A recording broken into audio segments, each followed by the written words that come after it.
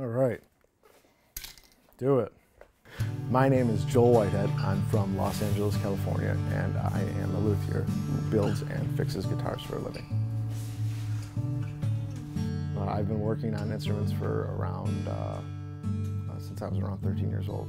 It just drove me crazy how an instrument worked, and I knew how to play it, but I didn't know how to work on it at that point in my life, which was a really young age. My thing is I like to restore stuff. I like to rip it all apart and put it back together. I just get a really big kick out of that. I started doing these Martin conversions a while ago, and the Martin conversion is basically an OM or triple O sized instrument with Brazilian rosewood sides and back that started its life out as an arch top. Martin was never really known for their arch tops, they were more known for their flat tops, but it was really cool because they built all their arch tops in the same basis of the flat top. So the sides and back are what would be on a triple O flat top. So except for the back has arch to it because it's obviously an arch back with an arch top. So a little bit different. The arch back is really cool.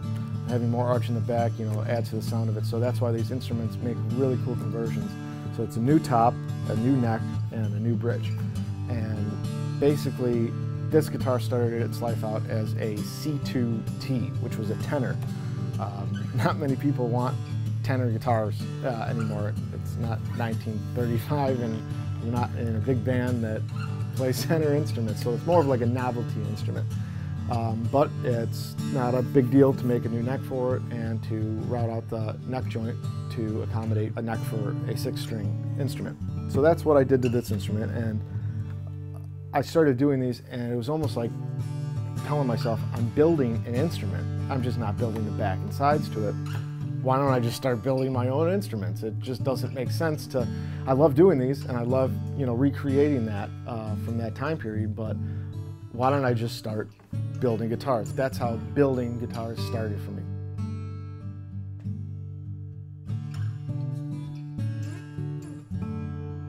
I started working at Norm's, or how it came about was, I moved to Los Angeles about 10 years ago, and I used to go to all the shops and try to find fucked up vintage guitars, because I love vintage instruments that I could restore and resell.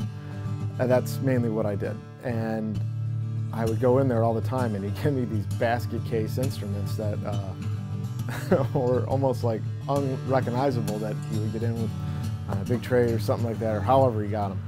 And I'd bring them back to him, and I would sell them back to him, which was kind of interesting, but he would see like what I would do with it and then bring it back to him, and he was really kind of impressed. So long story short, that's kind of how that happened.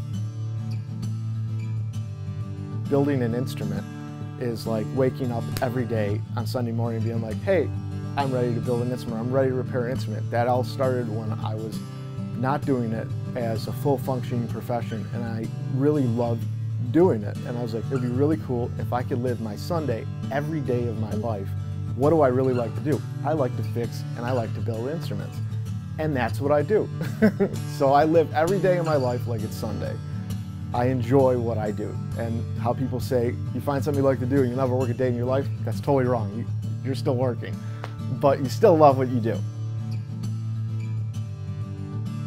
What pushes me to keep doing it is I like the progress of stuff with anything I do in life. Building an instrument, it started from this log of wood and it's turned into an instrument. Like holy shit, like all the pieces together. It's the progress.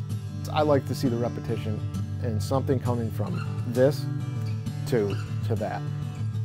Just seeing all the steps and being like, wow man, I made this a playable instrument.